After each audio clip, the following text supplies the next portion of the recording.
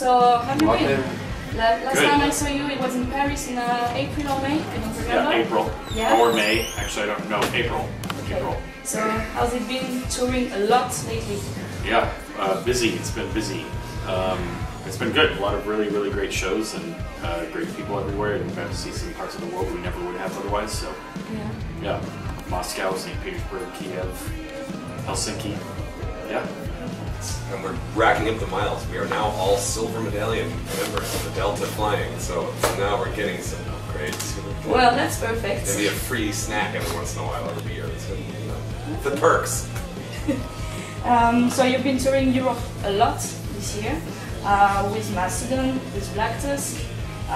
So you might be like almost European citizens now. Yeah. Do we get the free healthcare too? Yeah, that'd be great. So what are the best places, the best cities you've seen, the best spots, and the best crowds? I would say it's a toss-up between every place in France and Moscow and Athens and Helsinki was pretty amazing. The Netherlands are really good. Most of the shows we've had in Belgium have been really good. Spain is really amazing. The UK is actually really good. The show we played in London on the last tour is really great. So I would say it's sort of a toss-up between almost all of them. We've had some really good shows in Germany, and in Italy. Don't forget Italy. Does that narrow it down? I will mention Italy. Don't. Okay. So if you had to compare the European crowd and the American crowd, what would you say? I would say the European crowds are more enthusiastic on average, at least as, concerning our band. I think that people are more. Maybe it's because we're not from here, and the likelihood of seeing us again, and so it's more of an event where Americans. I don't know. It's just they. I mean, I love American audiences. It's just they're not as enthusiastic in general. Not once you do a tour over here, then when you tour the U.S., you'll play to a big crowd. But since they're not vomiting on each other and jumping off the walls, you're like, gosh, I hope they're enjoying themselves. And I believe they are, but it's just they don't go as nuts. So the last gig I saw you, as I told before, it was in Paris in April. The crowd was really enthusiastic. It was really hot in the venue, and a guy got undressed, totally undressed. Yeah, and a guy in the audience did too. Yeah. I was. I know. I remember. So, have you seen a crazier crowd since then than this one, or a crazier atmosphere? Moscow was pretty darn crazy. Yeah. Le Havre, that was bordering on lunacy. I think they were. I don't know if this is a thing or what, but they were getting on the stage, laying down on the stage, and then other people would lay on top of them, and so you would have like three people just laying down on each other. I'm like, is that a new kind of punk rock thing, or are you guys just tired?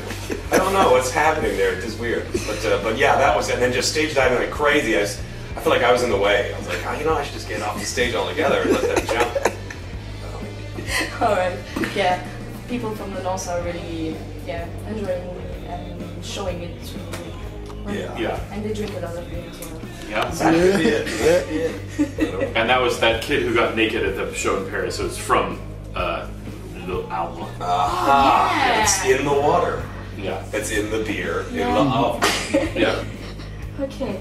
About your touring with Black Tusk, what are your best memories from this tour with the guys? Funniest moments?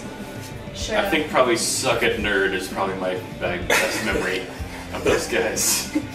There was some graffiti backstage in Hamburg, I believe. Somebody had just written on the cooler, "Suck It Nerd," and then their drummer James started saying it for the rest of the tour. And the way he said it was just so perfect and hilarious. Anytime anybody did something stupid, "Suck It Nerd."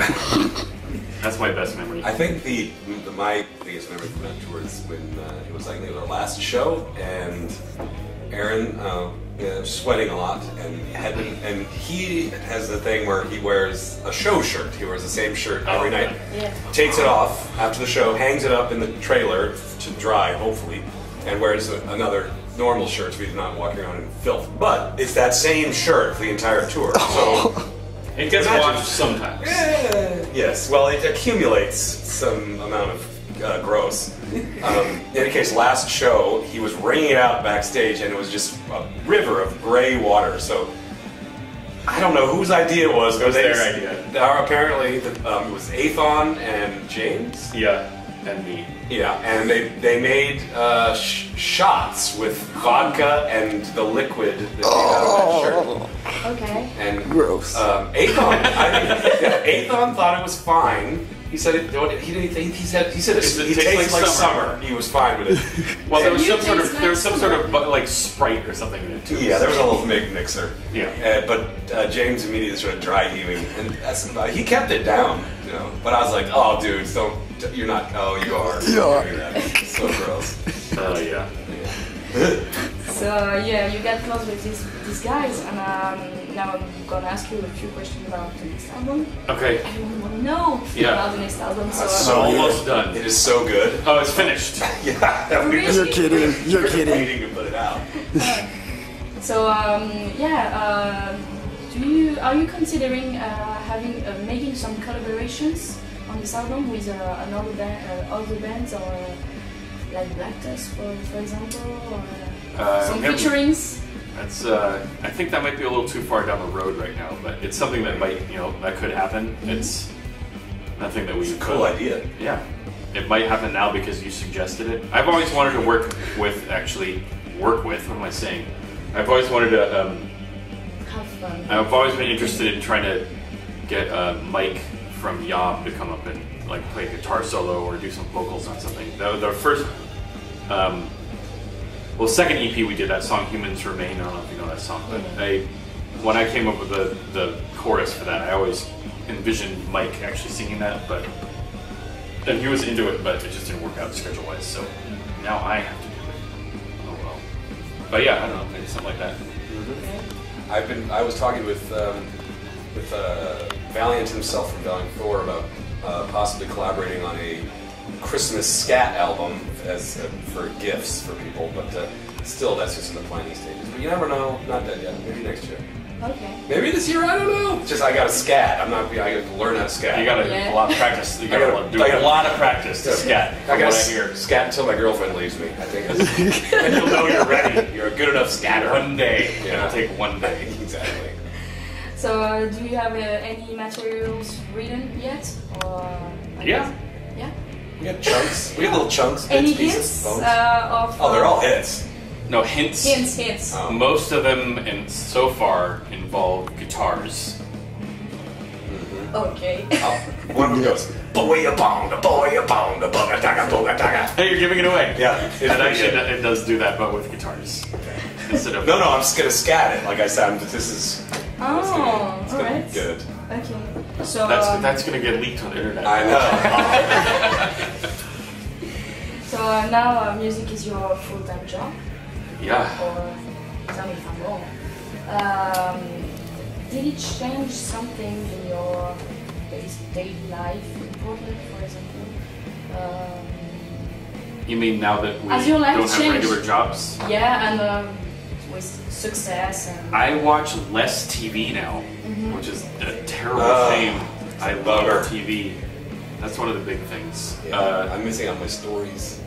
But I mean, no, yes. I mean, I don't have to go to a job anymore, which is pretty nice. But now we have to spend a lot more time focused on this. So as soon as you get home from one tour, you're getting ready for the next tour, and we're trying to write music for our next album and stuff. So it's just, I mean, we still have a job. It's just we don't have to go to, we go to the practice space, or I go to my computer at home instead of going to an office that is in the middle of nowhere. So, but I do get to spend a lot more time with my wife and son, which is nice. You talked about TV shows. can you tell me what are your favorite TV shows at the moment? Even if you can't see it, can't watch TV right now. Yeah. But, because I know a few fans asked for this question. Oh, really? They want to know what we watch on TV? Yeah. I watch so much TV. I don't know. Favorites? Come on.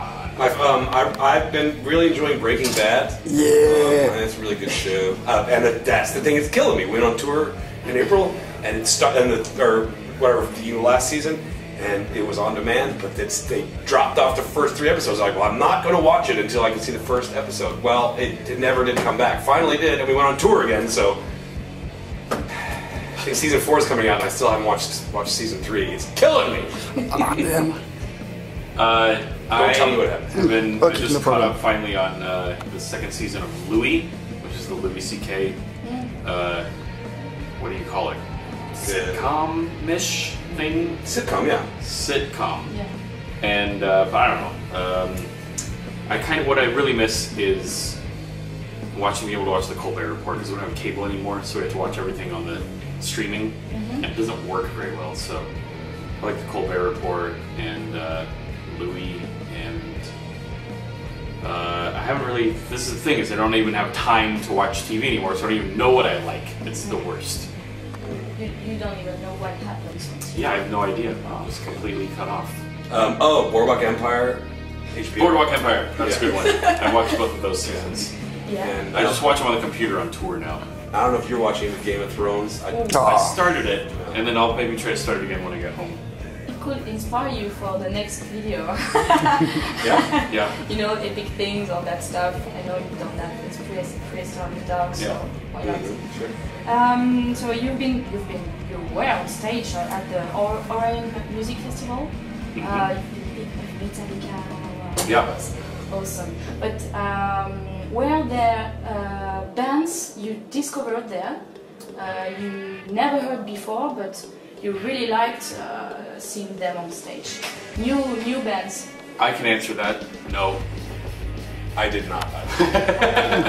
No, I mean, most of the we were only there for 1 day, and I knew most of the bands that were playing. I already knew. All the bands I saw and was already familiar with and fans of. So I've got to see bands I liked, but I didn't see any new ones. Because Metallica actually, they actually called us for advice on what bands to get to play the festival. So first they picked it. The only reason they picked us was so that they could get on our advice on which bands to choose, and that made it, So we already knew most of the bands since it was our decision who got to play. No, I'm of course kidding. They didn't do that. We were familiar with all the bands that were playing that we knew. And I think one band I wanted to see was Snow Patrol, because I know nothing about them except for that name is weird, and I know that they're very popular, and I don't know what genre they are or anything. So I was like, oh, I'll see that band, and yet I didn't. So did they play the same days we did? Oh no. I was really, really focused on seeing them. Last question. If you could advise your fans or anyone else about next big thing, the next artist to listen to. Okay, yeah, keep going. Apart from you. Or some people you know, anything. Oh, sure. I've got one. They're called Lord Dying, and they're from Portland, and they're a metal band, and they're great. And then I have another one, and they're called Hungry Ghost, and they're kind of more of a kind of bluesy rock band, and they're from, with some like post-punk stuff in there, and they're from Portland. Those are good. Those are 2 for me. And I like this one Ty Segall record called Melted. That's a pretty good one, but everybody knows it. Okay. I don't know, I'll draw a blank. Do you want to use Lord Dying? Oh yeah, Lord Dying. Should we start over? Lord Really Dying good. parts? Okay. There must be somebody that I really like. Or maybe not that new, but something you like to listen to at the moment. And I like Torch. I mean, they're not super well known, but people know about them. But I really enjoy their vocal stylings. And there's a band that we played with in Cleveland. I have no idea if they're actually good or not, but I liked them when we played with them. They were called Mega Church. They were pretty cool, but I haven't heard any records. So Sand Rider from Seattle. That's a good one. He and I were both fairly mesmerized by their live show, and we'd never heard one thing. I don't know if you'd heard anything. No. I'd heard nothing. No. And we know the guys, two of the three guys, but never heard this band. And we generally just have playing so many shows that you get pretty numb to live music. I have a hard time sitting still for a live band for more than maybe a song or two. And I watched the majority of their set, and I knew nothing about them except that I was like, fuck, these guys are good. And they're pretty brand new, so. Okay. They're off on Good to Die Records, and they have an album out, which sounds awesome. I took the record home and listened to it the next day, which I also never do. So, there you go. That's a plug. Thanks for advising these guys to the crowd. Yeah. So, do you have something else to say, to add? Anything? Something stupid if you want.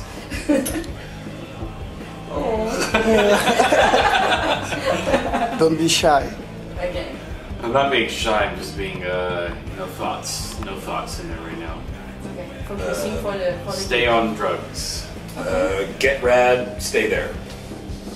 All right. Or don't do drugs. I don't care. Do whatever you want. Stay on milk. Yeah. Yeah. Better. Go to drugs. Stay off milk. Do your school. Perfect. Okay. Nice. Thanks a lot. Thank you. Thank you. Thank you.